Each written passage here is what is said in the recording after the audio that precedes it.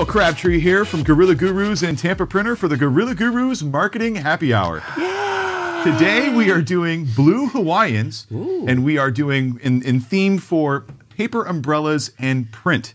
Our guest today is Miss Deborah Korn, the ambassador to the Printerverse at Print Media Center. Deborah is the leading expert in printing related to social media, nationwide, worldwide. I mean, she is a globe-trotting trade show connoisseur. And that's where I met Miss Deborah. Yes. And Deborah is one of my favorite people. How are you today, Deb? I'm really, really, really excited to be here. Ook, ook, ook to all the Gorilla Gurus out there in podcast land listening. Really excited to talk about marketing for small businesses today. One of my favorite freaking subjects. Yeah. So, you know, what we do is we start here at the bar. We're going to make a cocktail. So I'm going to make the Blue Hawaiian here while we kind of get to know each other. And our audience doesn't know you from Adam, so we want to know about Deborah Korn and Print Media Center and the Printerverse. Okay. Well, thank you so much again. So, as Will said, my name is Deborah Korn, like the vegetables, as opposed to like the band with the K. And I am the self-proclaimed intergalactic ambassador to the Printerverse. Intergalactic? Yeah. That's fantastic. My website provides print and marketing what I call printspiration for print and marketing professionals. I've been doing that for about 11 years. Prior to that, I worked in advertising agencies as a print customer. So I would work with printers and suppliers to get marketing executed, and also, worked at brands too. And so, I have a lot of exposure to all of that kind of stuff. And in 2008, found myself out of a job like most people. I opened up a LinkedIn group for print production professionals. It actually became the #1 print group in the world. And from there, I've just been really, helping people connect through social media, like Will said, and also, developed a lot of community initiatives to bring people together and champion print, as Will said, around the world. I mean, it's absolutely insane that my life became like anywhere my phone was. As long as I could connect to a Wi-Fi, that was my office, And what I was basically doing was reporting back to the audience everything I was seeing around the world at these global events and stuff through social media. So, it's just been a really interesting and fun journey. And as Will said, I met him at a trade show. I used to have this booth, and we would do educational panels, and Will was across the aisle. We were making lots of noise in my booth, and this guy just kept poking his little head around. He's like, I don't know what's going on there, but it looks like fun. So he came over and introduced himself, and lo and behold, I moved to Florida, and it turns out I'm 10 minutes away from him across the bridge in St. Petersburg. So I've been following Will's amazing journey from when he was, selling software to now a print and marketing empire. And I'm just so proud of him, so honored to be here today, and proud to be here today, too. Oh, thanks, Deb. Yeah, I love you. This is a smart guy. Oh, don't give me too much credit. All right, so we're going to take a quick shake break, because this one apparently I have to shake. All right, so shake break. That is blue. It is definitely blue. Why is it blue? Because it has blue shit in it? I don't know. Blue Curacao, which was invented by the Bols Corporation, which was a Dutch liquor company. Blue Curacao is made from the Lahara plant, which is a citrus that is too bitter to eat, but they age the peels and make this liquor. Wow. Right. That was quite impressive, sir. Right? The internet is fantastic. Now do Curacao. Curacao. That is what that is now. All right, so we're going to need to mix a little bit more here. Did you underpour? Well, I filled the whole thing up. Well, why do you have to? It usually gets. Oh no, like we're filling them up. We're filling them up. It usually has fruit and stuff. We'll do just one more shot of vodka. Okay. It smells pretty good. It does smell good. Yeah. I wish I was in Hawaii. Right? I want to go to Hawaii. I've never been. I've never been either. Hawaii. When I first moved to, I'll tell you a funny story. When I first related to Hawaii, when I first moved to Florida, I worked at an advertising agency. And when I got my check, I went to HR and I was like, something's wrong. There's definitely too much money in my check. And they're like, no, Florida doesn't take the State income tax. State tax out. I said, what? I went to Publix and I bought macadamia nuts. I had macadamia nut money. Like, that is a great new qualifier for Right? how much I have in my wallet. yeah, is it macadamia nut money or not? Because that shit's like Yeah. $20 for a little jar. And I just walked into Publix and I was like, I want macadamia nuts. Didn't Now- even think twice. No, on a different level, they used to call, like, if whether or not you had giraffe money, like Michael Jackson. Oh, Like- okay, yeah. Like Lamborghini's not rich. Giraffe money is rich. So I stole it, made it macadamia nut money for regular people. Yeah, well, I'm sure I'll be referencing it the other way. Yeah. Like, oh, you just got paid. Buy me a drink. Hey, man, I don't have macadamia nut money. Right, there you go.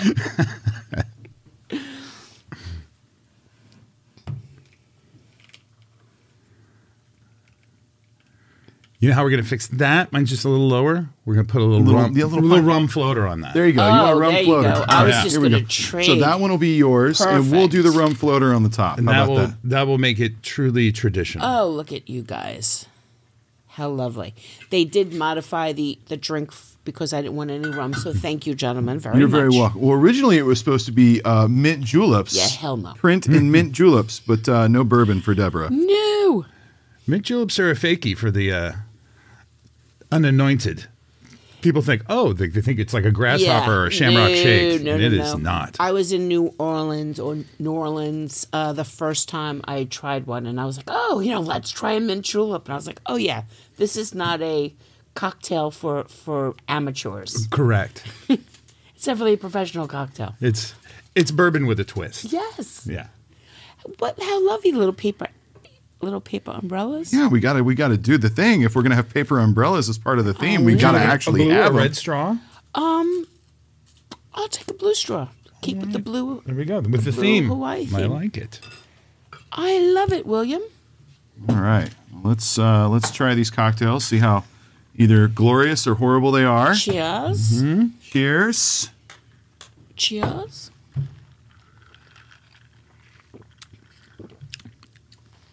It's pretty tasty. Quite all right with that. It's pretty tasty. I would say it's acceptable. Woo. Mm-hmm. It's tasty, sir. It's I could drink it, which Yeah. could be a problem. There you go. There you go. As long as you can drink it. Oh, there's like pineapple juice in it or something? Yeah. Oh, Pineapple it tastes juice. great.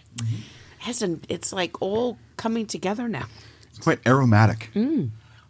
So, Deborah, I don't want to go too far down the rabbit hole on some of the stuff that we talk about in our other podcast. And for those of you guys that are listening, we do have another podcast that Deborah and I are on that's specific for the printing industry, Printer Chat.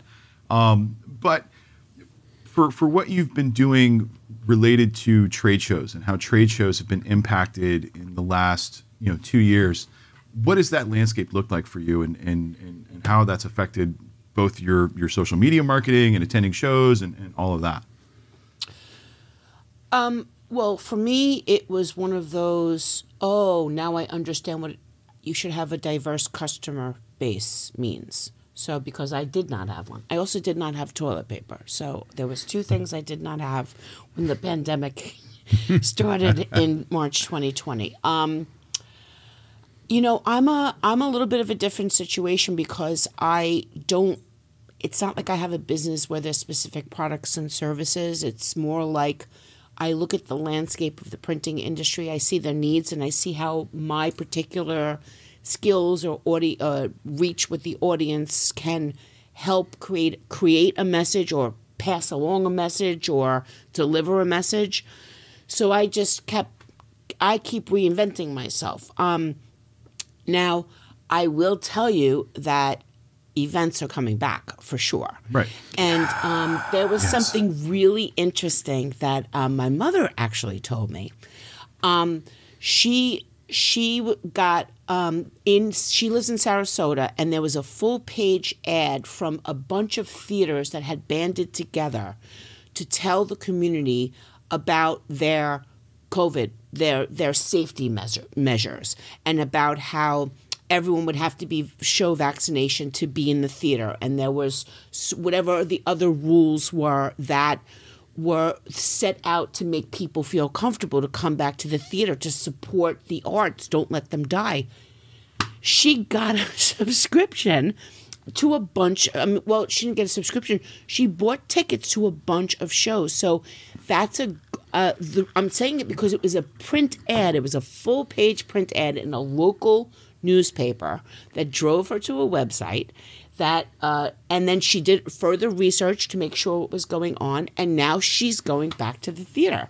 So it's just a great idea, of the power of like even local print advertising in communicating a message. That's awesome. Good stuff. So, Mike, what about you? What have you done that is print related? Not since you've been working here. So in your past life, past lives, I've done a lot. So I was a partner on a magazine. Ooh. Which took a different approach than most magazines. It was called SubApp, the Suburban Apologist. And so we took a former music magazine, Reacts, and kind of changed it. So it was a free publication done on newsprint, but large format, that we put in boxes all around town. And it didn't come to fruition the way we saw it, but we did about 4 issues that focused on art and music. And for that, it was all stuff that we felt really only translated to print, especially putting it on something tactile like the newsprint and doing like larger spreads. You could really see like street art translates better, I think, there than it does in digital format. Yeah, for sure. So because you're actually feeling it, you're touching it. Yeah. We used high quality printing, but it would still come off on your fingers, which is still part of the cool of that whole thing. Before we did that, I've done tons of flyers from running a record store, being a promoter, flyers constantly, concert posters. And then, things like, personally, I collect concert posters, and I like having that hard thing that I can touch and it's mine. Kind of the horrible way. I still like having CDs just because I own something. I can touch it. I don't even have a CD player anymore, but I've got all those ugly plastic cases with cool art inside that I can flip through. Yeah, I miss the liner notes. And I've always been a comic book head. So print has always been a big part of my life. I never, before working here, really thought through the process of it. That, you have these great ideas, but then you have somebody else who knows what to do, take care of those details for you.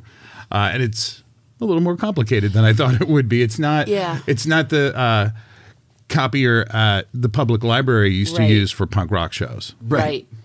I used to say when I worked in advertising and people asked me what I did, it was very hard to explain to like what I call civilians what you do, if you're not involved in all of this stuff. And I used to say that I bring creative ideas to life.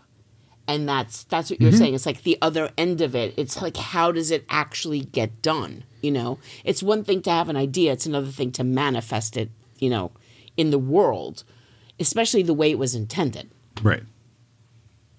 Print is fun. Can be fun. I like it.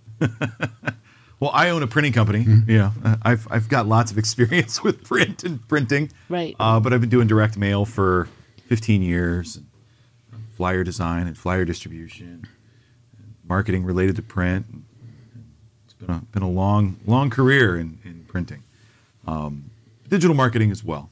They tie together, and more so now than they ever have before. But it's interesting to see the evolution of print, and the printing industry as a whole has evolved considerably in the last decade.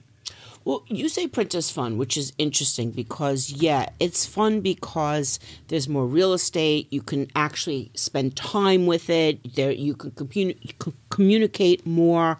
But it's also something, all of those reasons is also why it garners results when you're trying to use it in a marketing campaign.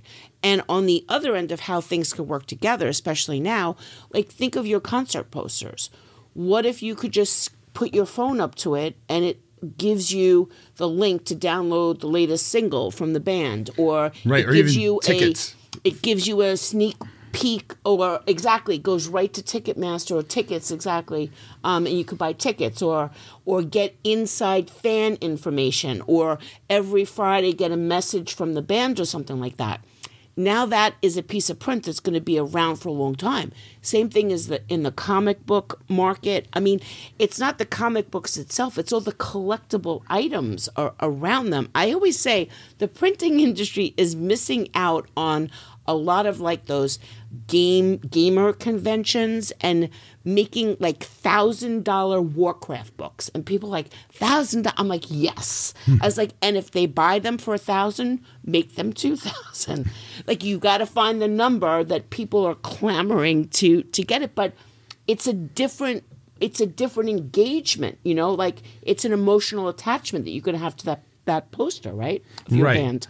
Well, and I think that we locally have been reintroducing a lot of bands to. There's a lot of digital marketing that's very expensive. To event spaces, Mm-hmm. too. And so ooh, I'm getting ideas. Now that they're coming back into it, that posters. the power of a show poster, whether it's collectible or not, is huge, because I'm going to see it somewhere where I'm having a good time. I'm already in a positive frame of mind, where on digital, I'm just as likely to catch you on the toilet as anywhere else. Right. Yeah. So you see this poster, it's like, oh, I'm having a good time now, and I want to plan for the next good time I'm going to have. And now I see that, and that looks really cool. Like you were saying, I put a QR code on that's going to take them to buy the ticket or explain more about the band, so they can learn something about what that experience is going to be. And now that finite piece of print becomes experiential. Yeah. It becomes part of the past. Especially if they don't know the band, then it's also an educational component. Yeah. And I know geofencing, I know all of that stuff, but you also can have a pretty good idea where the people that would want to listen to that band are hanging out. And I'm sorry, but telephone poles and light posts are still viable guerrilla marketing Oh, yes, spaces. absolutely they are. And a lot of people, if I was up there like, hey, next Saturday, grand reopening, or 2-for-1 happy hour with this band, scan it and, get a little taste of it, or, Really, flyers have become novel again. They've become something that people get excited about. I mean, I can't tell you how many times I've been out passing out flyers and gotten just, fuck off, get away from me, I don't want, people just sneer at you, and it's hard to give somebody a flyer. Now, because no one does it anymore, that so you try to hand somebody, they're like, really? Yeah, they get excited about it. So it's kind of making a comeback if people take advantage of it, especially for nightlife and I was going to say, there's a demographic for that flyer. People coming out of the clubs, you hand them the flyer. Right. So. Or just walking around the nightlife areas. There's... In the same sense of that, and my apologies, is also the tuck it under the windshield wiper in a thing. I mean, that's a little more annoying to me, but it's a classic move. Same result if you are looking for a specific demographic and you know what zip code they live in, you know what kind of cars you're targeting. And I think just a little caveat, though, is you got to put in the work. Yes. Don't hand me something that looks like a business card. Don't hand me something that looks like an ad. I want something that looks like an experience. I want something that looks fun and like something I want to do if it's pertaining to a show or something nightlife. Piece of art. Yeah. Yeah. I mean, it's all a reflection on the experience. You're absolutely right. I actually did an event the other night. It was online, but it was about the retail experience. And I'm like, retail experience? I was actually a doubter of my own events. I'm producing my own event, and I'm a doubter of this because we've heard retail apocalypse so many times. I'm like, who in God's name is going to go to a store anymore? I mean, I don't, I don't. But that's because they're not going to make it so it's a store anymore because nobody wants to go. Now you go, like we saw this whole presentation about the store, Nike store in New York City. You go in there, you could pick out, they print stuff on your shoes while you're waiting. Like there's this interactive thing where your shoes come in a locker and you have to unlock it with your phone. And there's QR codes all over the place. There's not even people in there. So people aren't going to, and it was all print. Everything there was printed. So that was kind of the point. But I'm sorry, I would want to go into that store, which is the whole point of, how they're changing that now. Right. So it being an experience as opposed to just I'm going to go buy a thing and there's a thing there. You don't have to. There's no reason. Who in their right mind who just needs a thing is going to a store? Right. So what you want is an experience or a service that you can't get necessarily online. So another example I'm seeing in retail that print would be great to let people know about is more of the concierge type experience of like, okay, you're not just going to a store to pick stuff out. You're going to a store to meet a person who's going to work with you to get you exactly what you want as opposed to just another thing. And those are the stores I think that are doing well, but how do you know which stores do that and which don't? And in that, whether it's direct mail or posters and lifestyle syncs, like where we talk about putting up stuff for bands, you don't just put them up where bands play. Right. You put them up where people who go to shows hang out or shop. Mm-hmm. I'm really into these local papers now. I think that, that we moved away from all of that. Who's reading a local paper? Everybody's online. But it moved my mother. It's moving people, and apparently people are really reading local papers again. I mean, because it's seen as trusted because it's still in a paper, and people still have the idea if it's in a paper that it's being vetted. It's more trustworthy information if it's coming. Someone's actually making sure the paper's not going to be sued. Right. Gotcha. That makes sense. I mean, but again, everybody has their own papers, so that means that there's still positions that papers are taking. They're just not maybe going that further, of the lies, whatever. But I think it's a print ad is what I'm saying, for a local thing. I go to this bagel store. I know I always tell you my bagel store stories, but right by the cash register, they have like this local magazine, and every time I'm in there, I pick it up and I look through it, and I'm really interested to see what's going on. Well, I'd look at like our Creative Loafing, which is the alt-weekly magazine. I actually look through those ads, pay attention to them more than I do a lot of the digital stuff, only because I know that they're supporting our community and our scene by putting ads somewhere that's paying for actual local journalists to do their job. Yeah, 100%. I agree with that too. I've been supporting more, believe it or not, digital newspapers and magazines because it doesn't matter. It's the New York Times at that point for the journalists. Yeah. I think that kind of stuff is taking a comeback, and anybody who's already putting an ad in a paper or magazine is already in on the power of print, and everybody reading it is also in on that too. Whether or not their next move is to go to a Facebook page or a website, who cares? Print is the thing that got them there. It's what that got them the result, and that's what the power of print ultimately. Absolutely. Well, let's take these cocktails into the lounge and let's dive into this a little bit more. Sweet.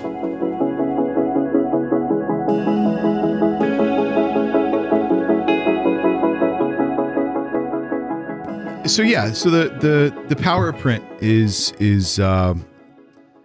it's changed.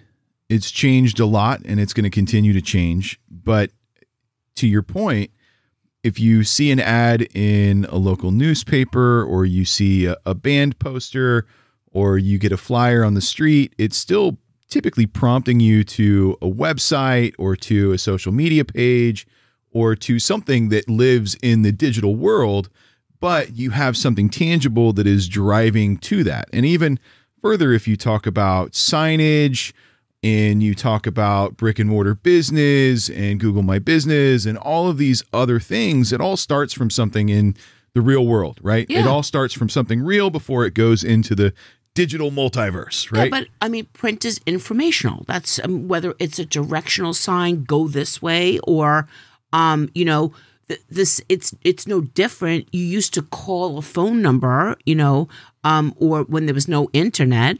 If you watch TV, the call to action is go to the store and get this product. So it's all about just finding that initial connection, however you can, which is why using the most channels is the strategy. But for sure, the only bridge to digital is print. I haven't seen I'm just saying I have never seen a banner ad that says click here to order a brochure.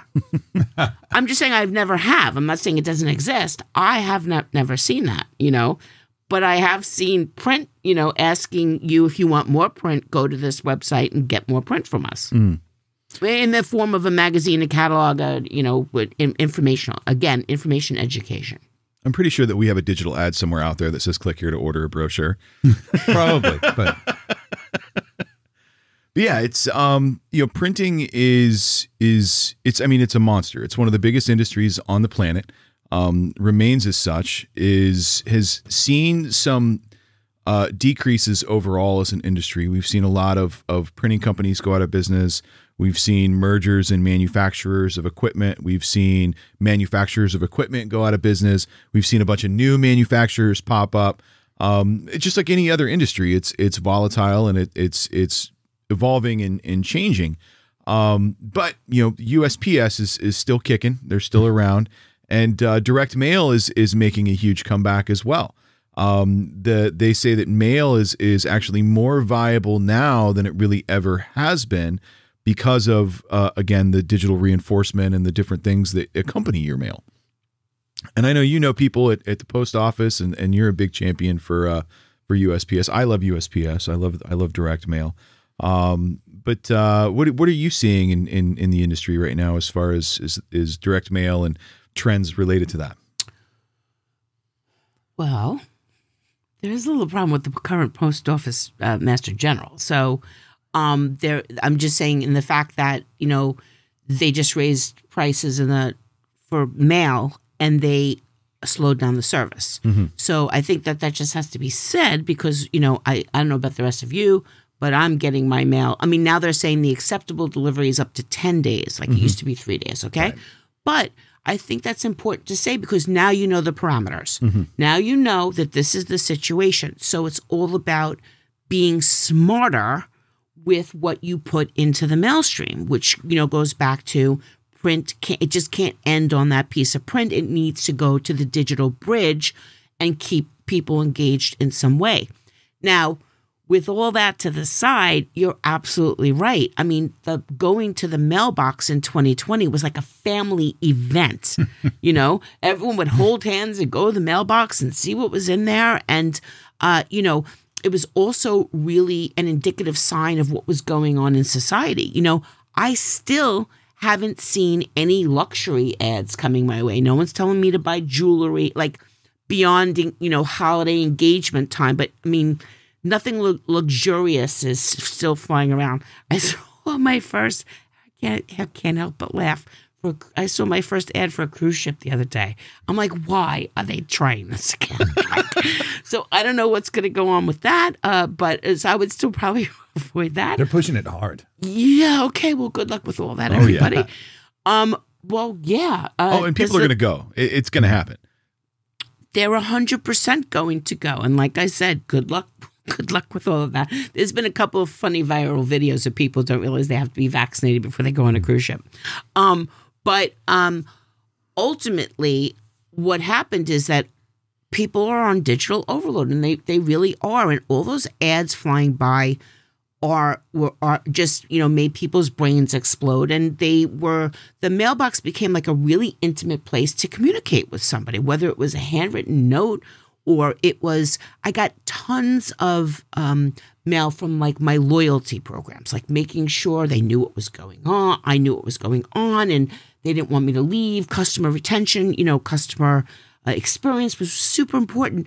No spray and praying in my mailbox. No, I wasn't even getting circulars for a while there because people were just pulling back. But now that actually plays to the advantage now that businesses are reopening, and what I call the endemic is near, it's time to start letting people know you're back, you're open, and whatever other piece of information they might need. For my mother, she needed, because actually I should have mentioned this, she's immunocompromised, so she wasn't going anywhere unless she knew everybody was vaccinated and had to prove it. So that newspaper ad and the research she did was enough for her to do that. So it might be the same thing for a law firm or for a florist or for anything else. Like, we're back, we're open. If it's a situation where you want to discuss, policies or, just, there's a lot of these sanitizing, cleaning franchises that are opening up where they sanitize the office. Maybe you just want to tell people, hey, every night we clean this restaurant with this company, that could be a reason somebody starts going to your restaurant, So I think there's a real opportunity still in the mailbox. And I know that you too also champion Every Door Direct Mail. So maybe you tell everybody what that is. I do. And Every Door Direct Mail, which is kind of the next topic I was going to bring up, is, when you're talking about a local business, right? So you mentioned restaurant, you mentioned law office. People will travel outside of sort of their bubble to go to these places. But a lot of people in the primary, especially for, restaurants and bars and things like that, your audience is close to you. It's within proximity. And Every Door Direct Mail is a reduced postage mailing method. The way it works is you see, Mike, you have the same postman or post person that you see every day. Me see too. the I same love my post guy. person. I wave every day. Me too. That's their route, right? So they're on the same route all the time. So what the post office has done is they've taken those routes, and you can buy an entire route. So you can say that I'm going to go to every mailbox in that route, and that's every door, right? So you can't say, well, I only want to hit this house, and that house. That you have to buy the lead list, or have the leads and do regular direct mail. But Every Door Direct Mail, as long as you're going to go to that entire route, you can buy that route, and it's a reduced postage rate for the number of houses that you hit. So for local business and brick and mortar, it's a very affordable way to have that dialogue with somebody that's within close proximity to your business. We just ran some quotes for a client that we do geofencing, and we do some other things for. They're a local live music bar and restaurant, Hooch and Hive. We'll just say their name. Yeah. Hooch and Hive. So we were talking to Hooch and Hive about their Hooch and Hive. Hooch and Hive. I like it. We were talking to them about doing an Every Door Direct Mail for them and hitting all of the new condo buildings and everything, because they're right around the corner from here. For 2,500 pieces for a 6 1/4 by 9, I want to say it was around like $1,400. But with printing, the more you do, the lower the cost per piece gets. And when we got up to, I think, 10,000 mailboxes, it was around, I want to say it was around like 49 cents per piece. And that was print, mail, postage, everything out the door. So around $5,000 for 10,000 mailboxes.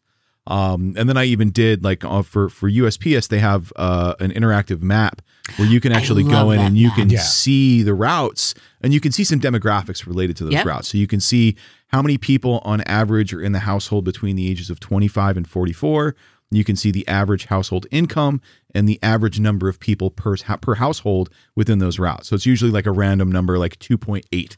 So they've got fractions of people within their demographics. It's really one of the few government-run things that, tech-wise, I can use it. I don't have to be a genius, and even if I am a genius, it's not stupid. Right. So like both sides, like, wow, that's really smart.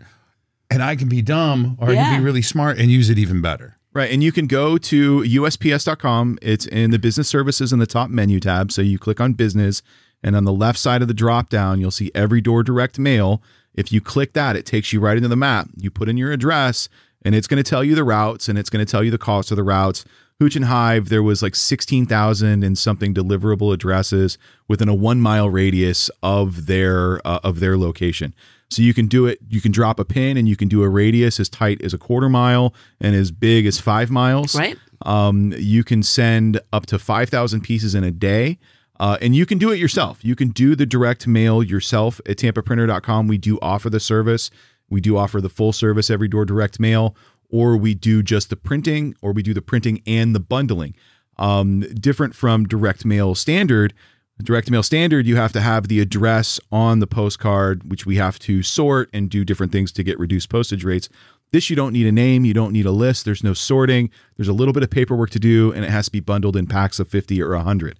So again, we do the printing and the bundling, or we do full service if you don't want to mess with it at all. But if you do everything on your own from the mailing side, you're paying the post office directly, you're just paying Tampa Printer for the printing, which we're listed. Tampa Printer is listed as a preferred printer for USPS in Tampa Bay. But it's a very affordable way to reach your immediate direct audience. Yeah, 100%. It has some unique advantages from just a psychology point of view, that you're going to get more connected to anything the more senses you use in that experience. So if I'm just looking at something online, I'm using one, maybe two if we put sound on it. But from the direct mail, you're going to pick it up and you're going to turn it over. So now it's become active, which means it's going to have more retention for you and you're going to remember it a little better. Now, if you bundle that with a gift of a, oh, wow, like if I go here, like I get a free coffee, or I get a free something, like, okay, that might be that little, because now I'm already involved because I've turned the thing over, I own it, I've touched it, I've got the name recognition. Now that might be just enough to push me over. That might not happen digitally. Or we take it even a step further and you put a QR code on the mail piece, and now you're interacting with your device and you're going into the digital world from the physical. So you've gotten the tangible, the physical, the tactile. You've got a gift that you can redeem by bringing that into the physical location, and you've got the digital interaction. Right. I mean, there's also the ability to look and see the zip codes of people you want to attract. Absolutely. And send mail there. And there's also, I think it's really important that, especially like if there are any small businesses listening, and even restaurants, especially restaurants who have, maybe moved a lot of their stuff to their Facebook page and things like that. Like, print isn't trying to interfere with that. Print doesn't have to get someone to your website. Print can actually help get someone to your Facebook page. Absolutely. Where you can then engage with them how the business wants to engage with them. I mean, at that point, it kind of becomes a handoff, And it's also not just about attracting new customers, but it's about keeping current customers informed, and maybe past customers that you still have some information about, like, hey, with these are our new hours, or we haven't heard from you in a while. Here's come back and try our new pancakes. Coffee's on us. To your point, it's going to take a little to get people back, out of their houses and into stores and things like that. But they don't know what they don't know, and print, and especially every door direct mail, is a really inexpensive way to test and see what's going on, and even repeat a few. And that's the only thing, there is no miracle cure for anything. Like, I mean, if anyone's out there, and they have a social media account, you don't just open up your social media account, all of a sudden you have 90,000 followers. Like, it doesn't work like that. You have to share information. People have to be interested in it. And, so it's not a one and done situation. So that's what I'm saying. Like, you would want to consult with like Guerrilla Gurus, and you would want to have a plan, because without a plan, you're just throwing stuff on a wall and praying that something's going to happen, instead of like making a cadence of a conversation that you want to be having with the people that you want to attract to your business and making them think of you. I always say a sale is when a need and a relationship meet, but you can't have a relationship with something you don't know exists, or you don't know what their current state is. And I don't believe that everybody knows what the current state of all of their people are. I just found out the other day my dentist closed. Like, now I don't have a dentist, So, but they didn't even send me anything to tell me that. Nothing. I just kind of went to call, and they're like, this number is, I was like, well, that's interesting. Yeah. So, that's what I'm saying. Print is important. For sure. Printing is fun. Well, for every door direct mail, which is kind of a weird tangent, but long ago, before Guerrilla Gurus, I had a product that we called the Guerrilla Mailer. And the Guerrilla Mailer was an every door direct mail, or actually we called it a Guerrilla Bomb. A Guerrilla Mailer came later. So Guerrilla Bomb, we would do a Guerrilla Bomb. So we would do an every door direct mail. Hold on, let's just make a disclaimer to the NSC that he is not.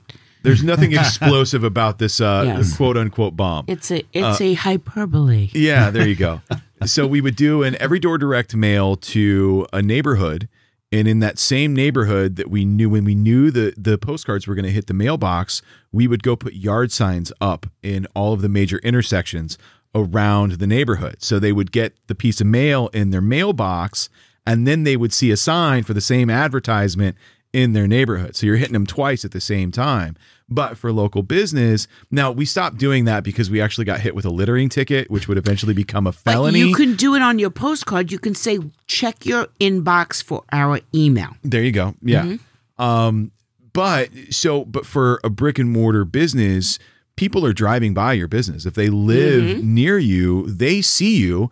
They may not have ever been in. They may not have even realized that they've seen you or taken notice to you, but you put a piece of mail in their mailbox, and then that sign that they've driven by 100 times then starts to resonate a little bit more, and then they start to notice you. And if they've never been in before, they're going to be more likely to come in because of that multiple visualization.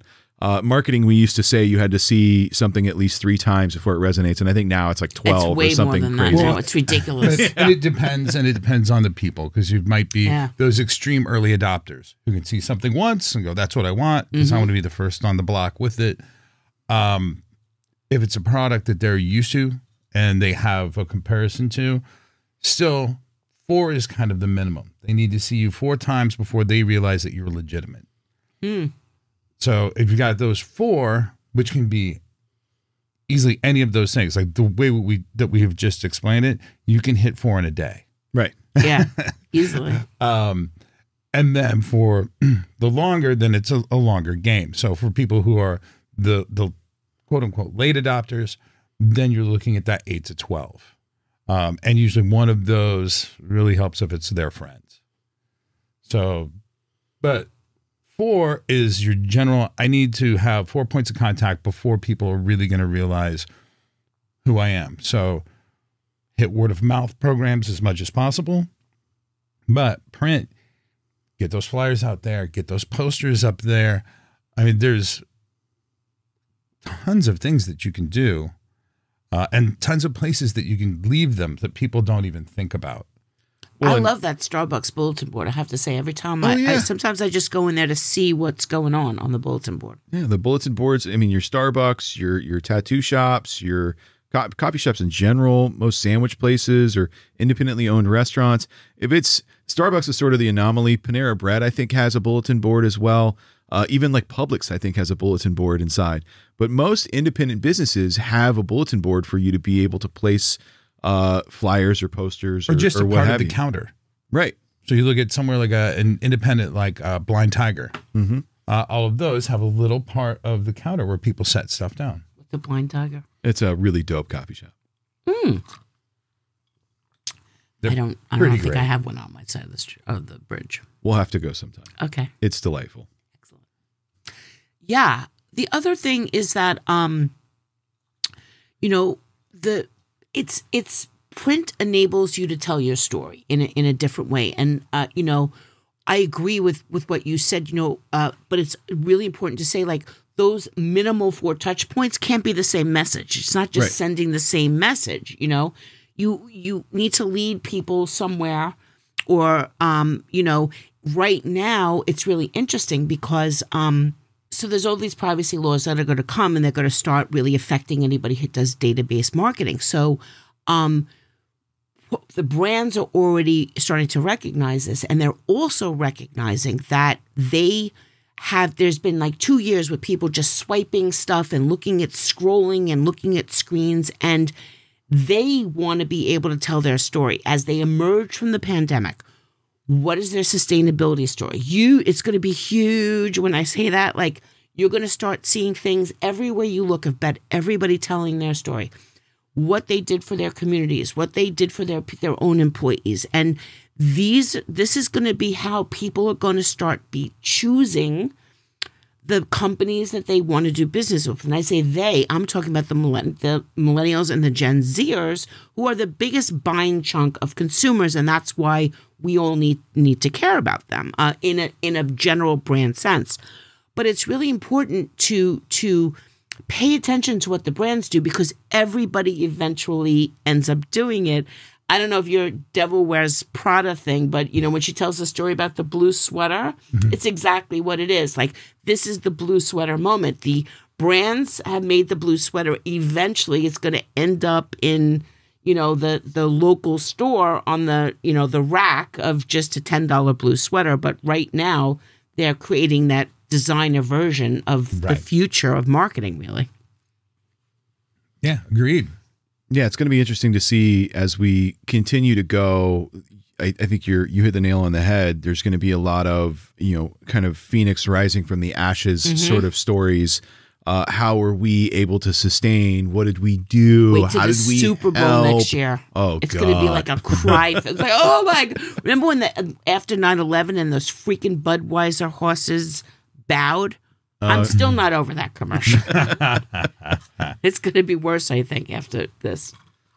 Yeah, and print's going to play a major role in all of that. Well, and print, again, with that, makes a logical segue. Print is more personal than digital. So if you're bringing a personal story that people can touch, and it doesn't necessarily have to be like the direct mail or the flyer, like you can think outside the box of things that people are going to touch with your message on it. So it could be some custom paper or something that's from the print universe that's still tangible. Yep. I can touch it, but it's bringing a real story that I can relate to, even if that is just the segue for you to go online and see what the story is completely. Exactly. Learn more. That's all that piece of print is about. And you're right. It is all of those things make you have an emotional connection, a physical connection to it. And then the story gives you an emotional connection. And the minute I go online, Will owns you. So, Well, and I can even think of a campaign from way back that started as a print campaign. The company was True North. So it was like a healthy snack foodie kind of thing. But no wonder I never heard of it. But they made it. Yeah, I didn't eat it. I just read the campaign. But I followed it in exactly what we've been talking about. They're like, find your true north. I'm like, that sounds like some craptastic freaking tagline that came out of a meeting room with a bunch of assholes. Sounds like an MLM. But I was like, oh, I actually but then they'll like have that. like a guy and his dog in the corner, and you're like, all right, what's the story with the guy and his dog? So I follow it, and they're like, oh, okay. And they use people as examples, and like, okay, I'm caught in. End of the day, I don't care. But they got me enough to follow that far to figure out what their angle was. Right. When I'm not even trying to dissect it from a marketing standpoint, I was just like, I'm really curious. What are they talking about? Because they had a dog in it. Well, They caught that's your how they- attention with a dog. Then I met a horse today. Really? I did. His People name's like puppies? Tomahawk. He's pretty We great. did meet a horse named Tomahawk today. Okay, well, people do like puppies and cats and animals and things like that. So I feel like we can't talk about print and not talk about business cards. Mm-hmm. So business cards, I think, is an interesting and something that's evolved. And you go to different cities just within the United States, and the culture of a business card is different from city to city, and Really? and how people use business cards, how they interact, if they have business cards. In Tampa, it's very prominent. Most people have business cards.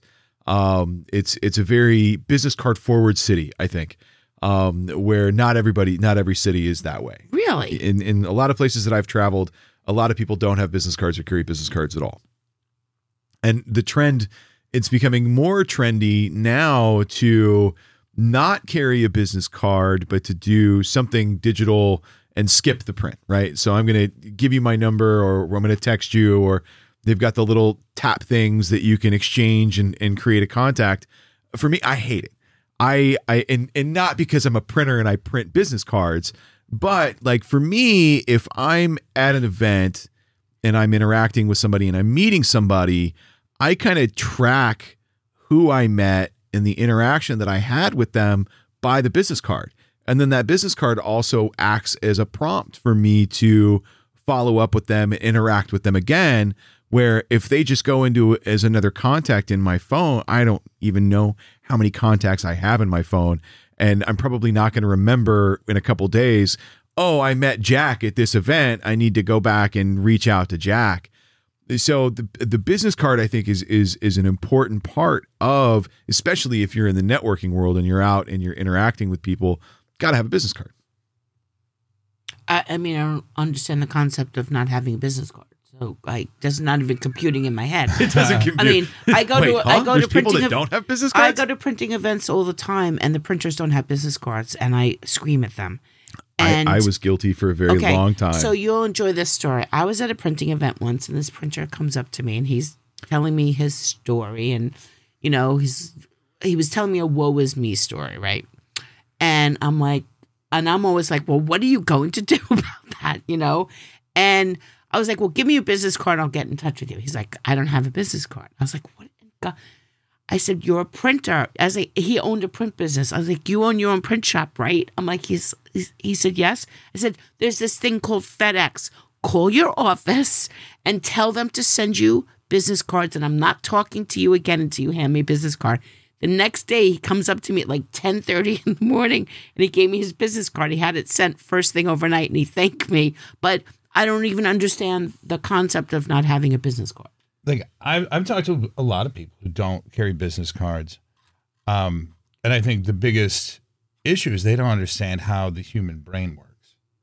That they think that because they are so important, I'm going to remember them.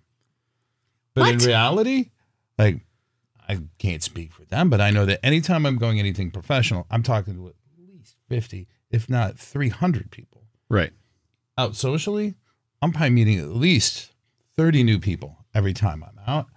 And so remembering Mike, Dave, Phil, you know, I'm always like, I don't know, I think it starts with a D. Yes. You know, like but if I have that thing, I leave that trail of breadcrumbs for myself for the next day. Right.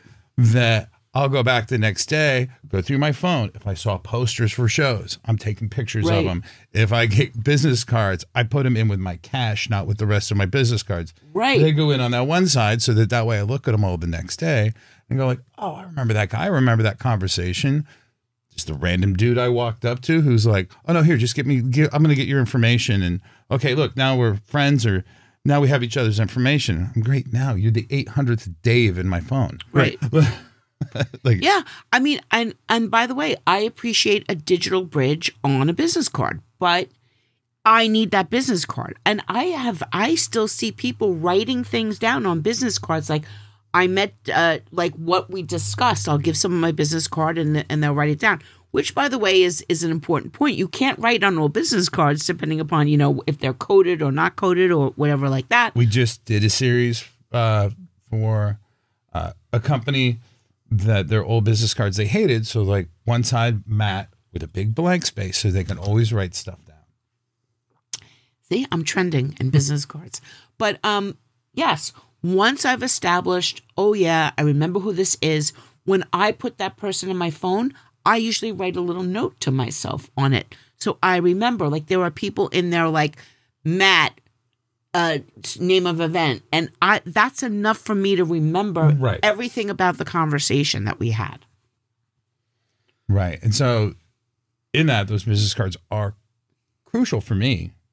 So if anybody wonders why I have to ask my wife your name, because everybody sees me do it. Right. Like, yeah, I know that guy. What's his name? Like, that's why. Yeah. The other thing is I scan them and I add those people to my mailing list because they're interested. They've seen me speaking at an event, or they're interested in being part of my ecosystem, and they've given me permission to contact them, which includes an email address. So I contact them. You know, I don't call people randomly, but I will send them my newsletter. And then there's a little handy opt-out button if they thought that was an intrusion. But most of the time they don't, because they've already opted in by handing me that. That's it. I mean, think of it that way. It's permission. If you get a business card from somebody and you hand somebody a business card, you're exchanging permission to continue the conversation. And I think that's important. I agree. Well, and to tie it in with other topics that we've done, I mean, this is the age and networking is absolutely crucial. Yes. You have, if you're not doing that, you're talking to a wall. So, so that exchange is really the foundation of networking. Yeah. Why you go to an event without a business card? I mean, you're going to start getting me into like the, my crazy thing because I don't understand the concept. I really don't. Yeah, it's crazy, and I get the alternatives and the taps and the QR codes that you just have on the back of your phone. I've seen people with that. They'll have a QR code and I don't have a business card, but here, scan my QR code. I get that. But what you just to your point, that lack of trail of breadcrumbs, I'm 99.9% less likely to interact with you again unless you reach out to me. Right. Well, that's the thing. And then I can look you up again and go, oh, right, that guy. But that's the thing. If that tap, right, sends me an email, like triggers an automated email, like from that person that says, hi, my name's Matt. And if you're receiving this email, we met at this event, whatever. Now, that's the automation way. The other way would be that Matt now has a list of people that at the end of that day, he's got to turn around and say, hi, Deborah, I'm just connecting with you here. Here's the rest of my contact information. But I still think it's a ridiculous process. Yeah. Instead of just, I have the business card, I'm in control of the relationship as long as I have that business card. And I feel that's a classic case of we've automated it, so we've simplified it. So now it's more work and less impact. Right. And exactly. And there's no human engagement. Which, I mean, business cards evolved from calling cards. Like if you watch those old timey movies and they leave their calling card on the tray. The other thing is that business cards are legitimacy. We talked before about, print being something that people trust, and this is an interesting story, like way back before, when dispensaries were first coming out back in New York City, somebody in the New York Times did an interview with an anonymous person who owned a dispensary because it was when it first started and they were still like people who've got cash and they were locking up the people who own the dispensaries. So the New York Times writer ended up writing about the guy's business card. And he was like, I've never seen anything like this. It was like heavy stock with like gold foil embossed. I mean, they were like $10 business cards, each one. And he said to the guy, what's with the business card? And the owner of the dispensary said, this is what makes me a business owner and not a drug dealer. And I was like, oh. That's brilliant.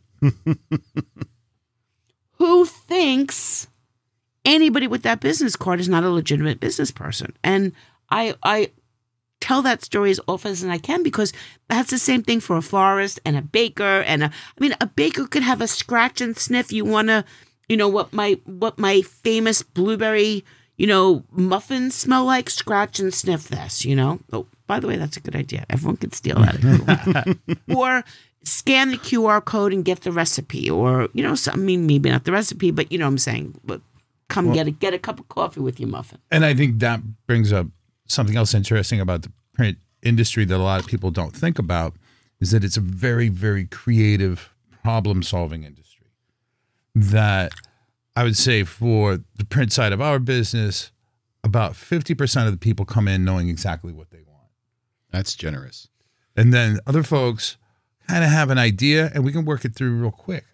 But there's a good percentage of people who have an idea but have no idea how to bring it to reality. Right. And that is something that is part of our jobs. Yeah. So being creative and having that spark of like, I'm a baker and I want to really stand out, and having that idea of like, well, why don't we do a scratch and sniff business card? Never seen that before. You're going to start doing it, right? And the opportunities are endless. Especially if the client is open to to different things. That print seems like before I was starting to work in the industry, it seemed very static. I need a thing, I get a thing made. I need a thing, I get a thing made. And it's not at all. It's just as creative, if not more so, than the digital side, because the digital is limited to certain parameters. Right. Where print, you want it how big? We can make it however big you want. Right. You know, whatever colors, whatever textures, whatever font. Yeah, like if you can think of it, we can do it in a 2 and sometimes a 3-dimensional form. Right. Right. But you're really making a broad statement about the creativity of all the print shops out there, because most of them are not like you guys. Well, I'm just saying, most print shops take the order. That's what they're there to do. The consultation, the collaborative relationship is part of the engagement with your business, is part of the relationship that you have with your customers, and why they keep coming back and would want to work with someone who's more of a marketing services, company, as well as just a printer. Yeah, we can just execute that exact menu as you want it, or we can put it on antimicrobial paper, or we can put a coating on it that allow you wash it at night. They don't know that. They go back. They're civilians. They don't know that stuff. But some printers are just like, that's what you want. That's what you'll get. Whatever. I'll print the menus 30 more times this year. Other printers are like, hey,